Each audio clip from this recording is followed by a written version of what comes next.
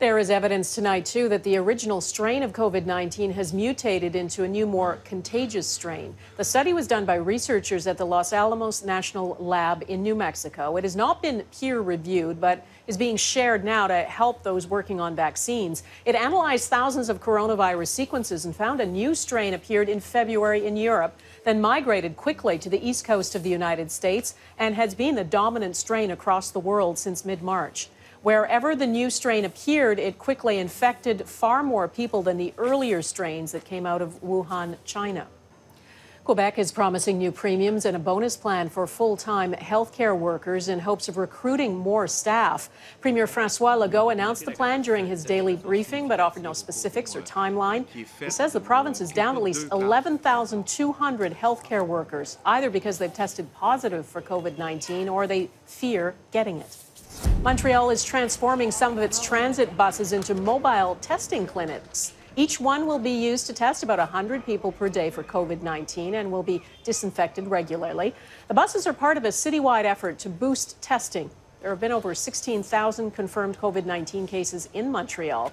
That's about half of Quebec's overall infections. The federal government is trying to ease the pressure on Canada's farmers and food producers. Prime Minister Justin Trudeau announced a $252 million aid package today to help farmers and food processors hit hard by the pandemic. As Abigail Beeman reports, it falls far short of what the industry says it needs. Out making meat deliveries, Michael Tremblay is glad to hear there's some federal help for food processors like him. $77 million for things like personal protective equipment. If there's anything out there, we would try to take advantage of. But the day after the agriculture industry told MPs they need this, $2.6 billion in immediate support. The Prime Minister promised just a fraction, $252 million in total. Half is for producers facing extra costs, backlogs of livestock because of meat processing plant slowdowns, 100,000 extra cattle as one example. We have the food and there's the consumers that want the food. We just need a little help getting the food to the consumers. And this is not going to get it done. It's quite upsetting to a number of farmers who are calling me now. My phone is blowing up because they're mad that the support's not there that we needed. Some in the pork and poultry industry are considering euthanasia for animals that cannot be processed. Keith Curry says there will always be food on the shelves, but selection and price will be affected. You're looking at $8 to $10 heads of lettuce or $12 cucumbers. Who knows where the price is going to settle at in the fall if we don't see some relief immediately. This is an investment, and if we need to add more, we will.